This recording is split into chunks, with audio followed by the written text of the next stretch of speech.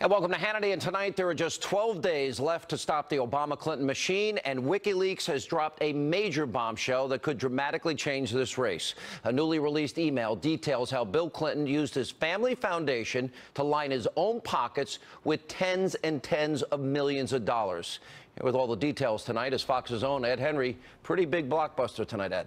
It really is, Sean, and it follows the fact that Fox News first broke the story that Hillary Clinton herself had solicited a $12 million donation for the Clinton Foundation from the King of Morocco, and Huma Abedin suggested in an email that it was pay to play by bluntly declaring the money was given on the condition that Clinton had to go to Morocco to host a foundation event and give a speech. She later backed out, but Bill and Chelsea Clinton went in her place. The New York Times finally today following up on that story a week later. But as you say, more damaging emails from former Clinton intimate Doug Band. He lays out how Bill Clinton lined his own pockets by steering donors for the Clinton Foundation to hire him for speeches and consulting. Look at this 2011 memo revealing the plan, quote, yielded more than $30 million for him personally, with $66 million to be paid out in years ahead. Another incredible revelation we learned today, even the top two officials in Hillary Clinton's presidential campaign were kept in the dark on the full extent of her email scandal by either the candidate herself or others in the inner circle.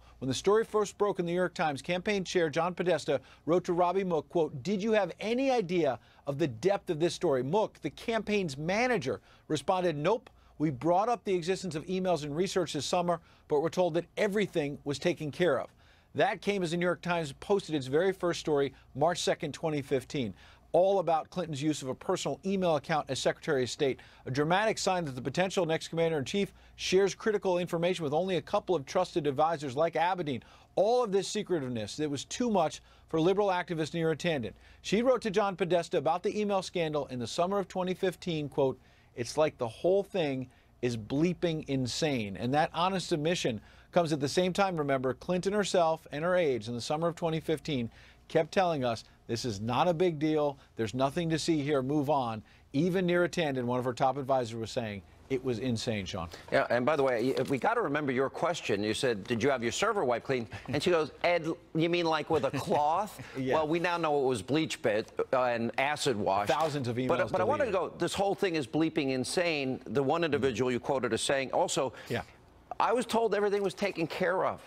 Being taken care of kind of fits into the bleach bit narrative that they wiped it out, that they eliminated it and got rid of the problem. Isn't that almost an admission, potentially, of guilt? Because, correct me if I'm wrong, weren't those emails all subpoenaed by that point? Well, they were subpoenaed right after that point, we should say. So Robbie Mook, the campaign manager, having this conversation as the New York Times broke the story March 2nd. Trey Gowdy issued the subpoena, I believe, 2 days later, March 4th, 2015. So, yes, it's happening all in the same time period, but maybe he was referring to the idea that he went to Hillary Clinton, what's going on with the emails, and she said, oh, everything's fine, or maybe Huma Abedin said that. We simply don't know. Did they suggest they deleted them? We don't know. Did they suggest that maybe, look, there's nothing to see here, it's not a big deal, Robbie, just don't worry about it, and then he moved on to other issues. It shows you, though, that Hillary Clinton wasn't just dodging the press. She was maybe dodging her own campaign manager. When someone does that, it suggests they have something to hide. You know, there's also some internal infighting here. Longtime Clinton aide, the head of the Clinton Foundation, this guy Doug Band, he's responding to Chelsea Clinton's suggestion that they were making money off their proximity to Bill Clinton. He writes a pretty fierce email back. Now, we're talking about $116 million that he's lined up on the books for the Clintons. That's a lot of money. Sure, you're not going to believe these details. Chelsea Clinton, I think, was the good actor in all this. I agree. When you look at the facts, because, right, she was blowing the whistle and saying, look, there's problems with this foundation. What's significant, number one, is they keep saying at the foundation, it's conservative critics beating up on the foundation. Chelsea Clinton was saying there were problems there. That's significant, number one. Number two, she brought in an independent law firm to do an audit that suggested donors expect a quid pro quo. That's what the law firm found. Again, not conservative critics. And finally, the details of this, Doug Band, Chelsea Clinton went after him and said, look, I'm hearing speculation that Doug Band is trading on my father's name, Bill Clinton's name, for Teneo, his consulting company. Doug Band denies that, says he didn't make any money off of Bill Clinton on Teneo. We'll leave that aside for a second. The bottom line is Doug Band fired back with the memo you mentioned about all the money, and he had another email we've gone through where Doug Band said Bill Clinton is being paid by 3 different sponsors of the Clinton Foundation, so he's the one with conflicts of interest, and he said Bill Clinton has taken big personal gifts that are now in the Clinton home, either in Chappaqua or Washington, and the home, by the way, of Hillary Clinton, the potential next president. That's a big story. And he's mad he didn't get a cut of that. He complained back. All right. Ed Henry, thanks so much for being with us. All right. RNC Chairman Reince Priebus is reacting to these new revelations about how Bill Clinton is making all of this money by saying, quote, this memo is the smoking gun for how the Clintons use their foundation to create a massive for-profit, paid-speaking, consulting business, all to enrich themselves. Here with reaction, the author of the bestseller, Treason, former Speaker of the House, Fox News contributor Newt Gingrich is with us. We're talking about $116 million. I want to put these revelations next to an AP story that said, remember, 55% of individuals that got to see Hillary when she was Secretary of State were either donors or people committing money to the foundation. Now, add that to the Haiti story. They raised this money, separate list for foundation donors and friends of Bill, so they can cash in on the contracts after 150,000 people died and they raised money, and they would be first in line to make more money so they can funnel it back to the Clinton Foundation. How does this not get picked up? How is this not Watergate in the minds of the rest of the media? Well, it's beginning to get picked up. You know, I think somebody pointed out that on Morning Joe, they spent 13 minutes attacking the Clintons this morning. Now, that's unheard of. That's a breakdown in elite media discipline that is hard to imagine. And it'll be interesting to see by tomorrow, where's the Washington Post? Where's the New York Times? This stuff's getting so big and smelling so bad that I think they're going to have a very hard time hiding from it.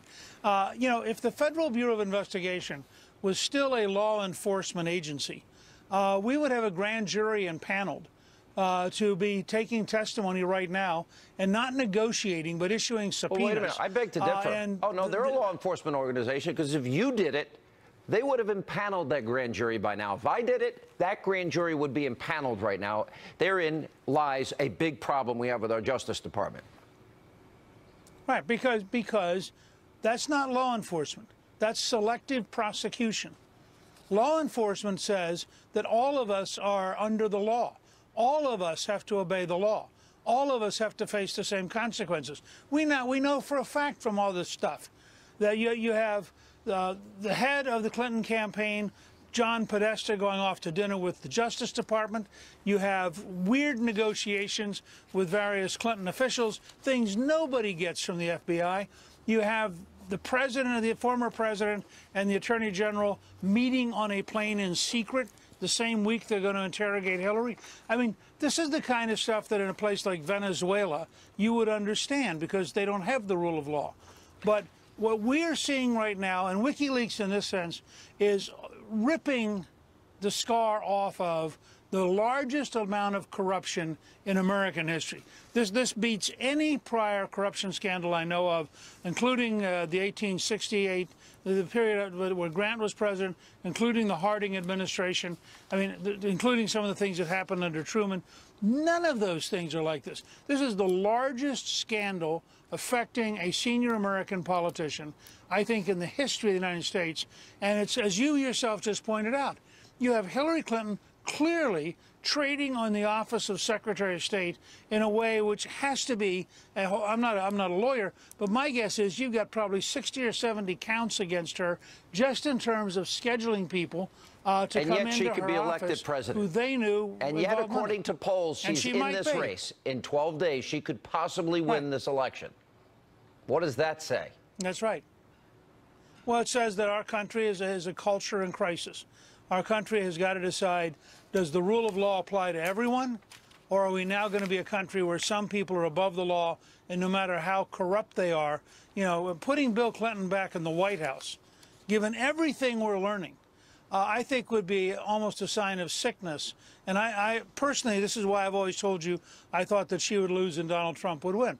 In the end, I don't think the majority of American people are going to put somebody who is a liar and a crook in the White House. I have enough faith in the American people that when they get down to voting, and I've had several people say this to me this week, that when they got right down to it, they simply couldn't vote for her.